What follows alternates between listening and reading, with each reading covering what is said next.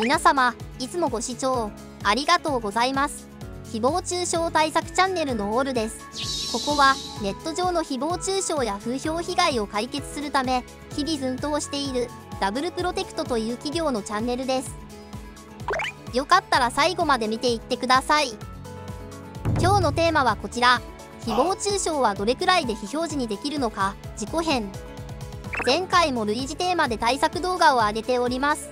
まだご覧になっていない方がいらっしゃったらぜひチェックしてみてくださいね。今回のキーワードは事故です。何かを依頼するとき検索した企業名に事故がついていたらどう思われるか早急に対策したいところです。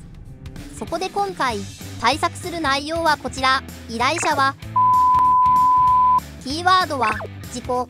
このキーワードが Google 検索に表示されているとのこと。用意するものはこちら。1、対応するダブルプロテクト社員。2、PC 弊社オリジナル非表示システム。3、検索エンジン Google。4、対象キーワード事故。5、絶対に表示させないという気持ち。これらを用意したら対策開始です。早速非表示システムに登録しています。今回のキーワードはどうでしょうか。早く非表示にできるといいのですが、対策完了したようなのでこのまま様子を見てみます。効果確認。20日後。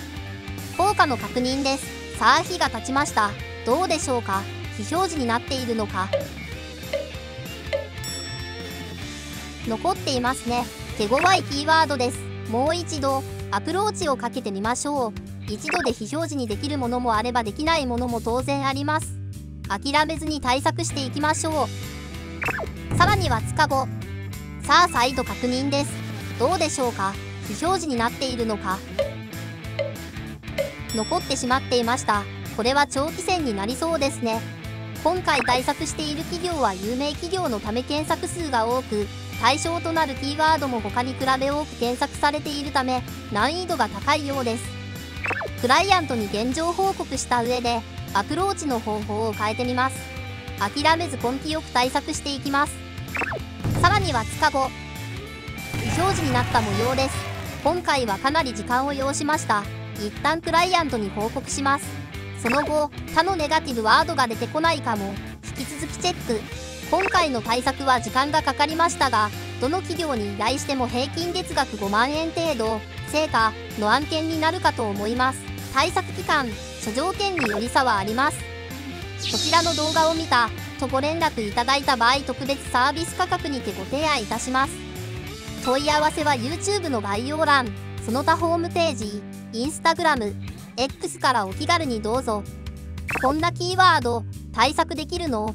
うちも嫌なキーワードが上がっていてなど何でもご相談ください。動画は参考になりましたか？気になることがあればこのチャンネルの詳細よりお問い合わせください。また高評価、チャンネル登録もよろしくお願いします。